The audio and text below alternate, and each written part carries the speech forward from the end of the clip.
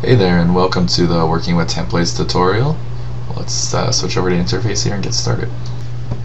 So we're just logged into Shane here. He's our scheduling manager user, and we're going to learn how to edit, view, and create new templates. So any scheduling managers can do this, as well as district managers and executives.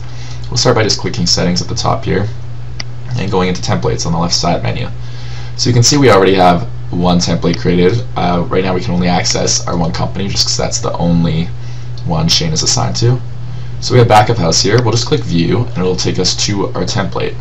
So we can see we already have a bunch of shifts filled in here. We've got 4 different positions and a few different skill levels, and we'll talk about that more once we actually create some shifts. So I just wanted to show you kind of what it looks like once it's created. And basically what a template is it's an outline of your optimal shift coverage for any given week. So some companies have implementations where they're able to just use the same template every week. Their labor doesn't change too much. If they make any adjustments, they can kind of just do it in their schedules. Others may have a couple different templates, kind of a busy week and a slower week, and so they utilize both of those. And then you might have a different template every week if you like. But basically it just helps you to actually generate schedules from, which you'll see in a different tutorial when we start creating schedules.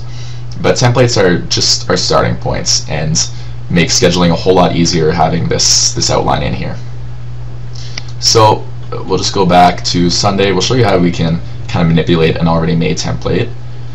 If we click on any of the skill levels here, expert, it just brings up the menu. This is where we can delete a shift if we don't want it on the template, or we can change the skill level to either of the other two here. So we can do that. The other thing we can do is left click and drag shifts, and that's how we just change the times of the shifts. If we hold shift and left click and drag, we can shorten or lengthen the shift, whichever we need. And so that's kind of how you just manipulate the shifts that you've already created a template for. So now we can go back to our template list here. Just click template list, and we're going to create a new template. So we already have front of house, so we'll create, sorry, we already have back of house, so we'll create a front of house template here. You can add a description if you wish. This would be where you could put something like slow week or busy week. We'll just leave it blank for now, and then choose your location. We can only choose location 1, and we'll click add template. So that immediately populates it up here, adds it to our list, and we'll click view.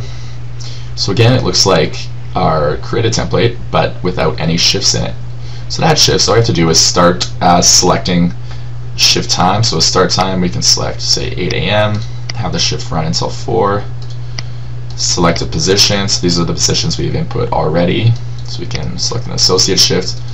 And then our skill level, which if you want more information on the skill levels, there's a video that kind of goes over what these mean and how they work in relation to actually filling employees into them. So just choose skilled as a default, and then you can choose which days this shift occurs on. So maybe this is a shift that actually just happens on the weekend, so we'll just choose Sunday and Saturday. Click add shift. As you'd expect, it populates up here, just like our other template. If we look at Saturday, it's also filled in there, and then of course it isn't on any of the other days. So basically what you're going to do is keep on choosing, selecting a start time, finish time, position, and skill level for every shift that you need in your template, and you're just going to build that outline, and yeah, just keep adding shifts until you have all the shifts that you need to create your schedule from. And that's everything for creating a template. Thanks for watching.